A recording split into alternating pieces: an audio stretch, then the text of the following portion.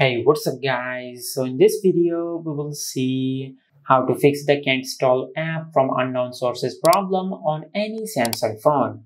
Now, if you're installing an APK or a file from a place other than the Galaxy Store or the Play Store and it shows you this error,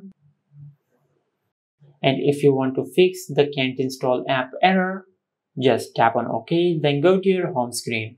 After that, just open settings, then go to security and privacy. From here, just disable auto blocker. Now just select turn off. Now once you do that, you will fix the app can't install error on your smartphone. And this is how you can fix can't install app from unknown sources on any Samsung phone. If you found this video helpful, please like the video and subscribe to our channel and hit the bell icon to get notified when we upload a new video.